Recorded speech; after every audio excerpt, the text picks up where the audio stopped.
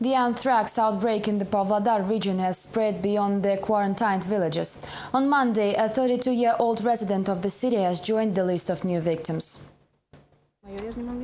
Doctors say the patient himself appealed for medical attention. There are currently 5 people infected with anthrax in the hospital, and 1 contact patient has been already discharged. Doctors will be examining how the recently hospitalized man was infected. According to them, the patient could not specify what kind of meat he has consumed. Meanwhile, the Sanitary and Epidemiology Agency representatives refrained from commenting the situation. However, it was revealed that the test results made on the horse meat, due to which a city market was shut down, came out positive. The meat was indeed bacteria infected. Doctors say the patient came to hospital right on time. His condition is moderate. We cannot give 100% guarantees, but there is hope for a positive outcome because he has been under the medical care for 3 days already, and in general, the illness is passing well. Officials from the Telecommunications Ministry are ignoring the problem of Kazakh citizens who cannot gain the access to selected internet resources for already 2 years. The opposition web resources and blogs are being blocked unless users use anonymous proxy service.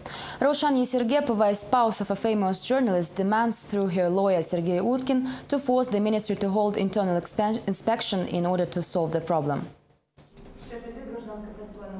The second court hearing over the petition of Roshan Yesergepova against the Communication and Information Ministry was held in the Medeu District Court of Almaty. During the last hearing, the court has listened to the opinions of both sides but made no decisions. This time was no different, and the final hearing was postponed yet again. Будет ли снята блокировка, неизвестно. It is unknown whether the blocking will be eliminated, but if the ministry will start doing something, it will be great. This means that there will be a chance that inquiries will be answered, although don't expect anything substantial. They could, for instance, say that the website's owners block them on their own. This will indeed show whether the ministry really wants to do something about the matter or not. The first hearing over the Yesergepova's case was postponed indefinitely upon the defendant's request, more precisely until the ministry's state resignation. It is clear that the inquiry is just a way to protract the process. During the hearing, it seemed that the defendant was kept to settle, but promised to provide a final answer after the consultation with the management. I have to coordinate everything and obtain the permission from the leadership. Надежды, конечно, на наш суд никакой. There's no hope for the fairness of our courts. Together with internet users, we cannot win, thus the settlement is seen as a good start. The sides will return to the trial only in July after the state holidays. If male state servants cannot cope with official responsibilities, their place can be taken by women, of whom there is an apparent shortage in the authorities, say the participants of a gender equality roundtable held at the Kazakh National University on Tuesday.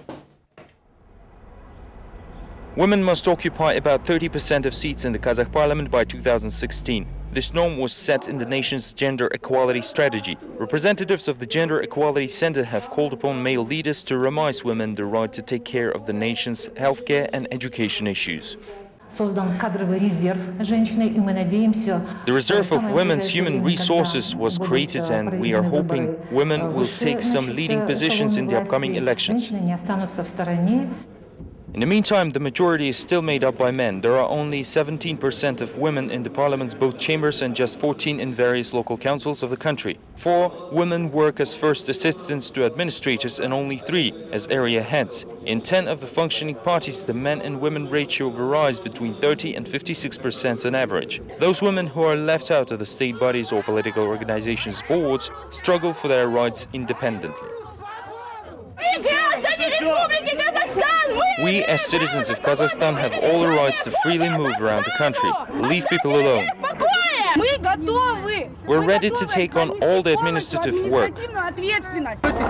We are against Yesekeev and we whistled in protest. Women make up the base of all protesting movements and non-governmental organizations of Kazakhstan, says Yesenbek Uktishbayev, the chairman of the Housing for People movement. This is because of difficult fate of the women, he explains. These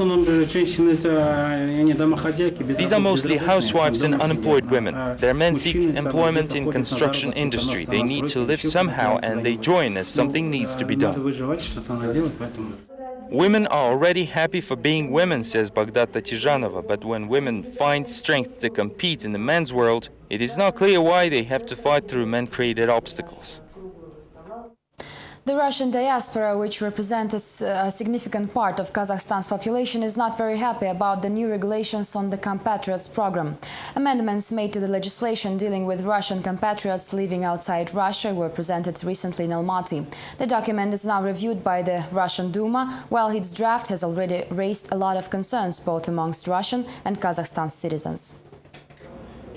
The Russian Foreign Affairs Ministry has restricted the criteria list for applying for the compatriots program. Now the residency permit is issued only to Russian citizens living abroad and those who, quote, made a free choice in favor of spiritual and cultural links with Russia. The previous system of issuing compatriot status was much simpler, and the current changes cancel many of the privileges.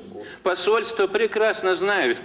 Russian compatriots ID issued by the diplomatic missions of Russia with the help of Russian compatriots communities abroad, which well know all the community members and thus facilitate the citizenship acquiring process. This could help us to eliminate the disunity. The new amendments also specify the voluntary creation of Regional Council of Russian compatriots, which will facilitate in resolving resettlement issues. However, according to the roundtable participants, something needs to be done soon in order to make the Russian diaspora members feel comfortable in the countries where they reside rather than force them to mass relocations. Outside of major cities like Almaty or Astana, people immediately encounter issues with documents or officials, and they do not know who should deal with these problems. According to experts, the new amendments to the Compatriots Act and the creation of regional councils may hardly unite the large number of Russian diaspora members of Kazakhstan. More effective solutions are required. The new sports complex of the First President's Foundation will be commissioned in Almaty until the end of this year. In the past, the base center belonged to the Central Army Sports Club, which had no finances to pay for the facility's renovation. Find out more from the next story. The $10 million facility will include a stadium, 2 swimming pools and several soccer fields. The subcontractors say this is not a burden for the state budget because unidentified sponsors made in-kind contributions. The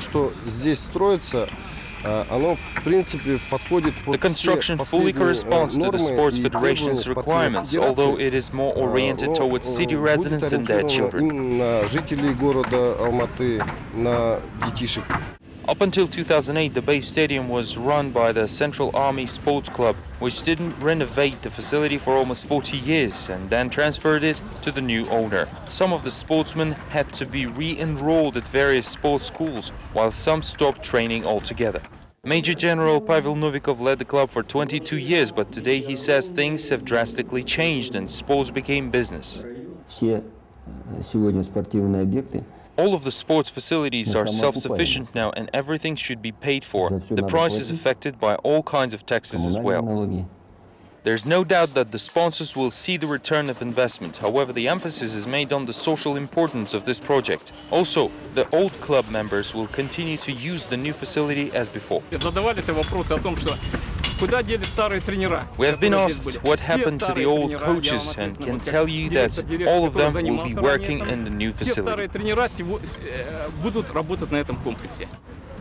So far, no one speaks about the cooperation terms and the cost of the membership and the new swimming pool. In any case, the Army Club representatives are glad that the construction of the facility is going to end soon. There were attempts to downsize the number of the club's sports schools in Almaty and transfer some to Astana while using the free territory for elite estate projects. These were all the latest news from Kazakhstan. Thank you for watching. See you tomorrow. Goodbye.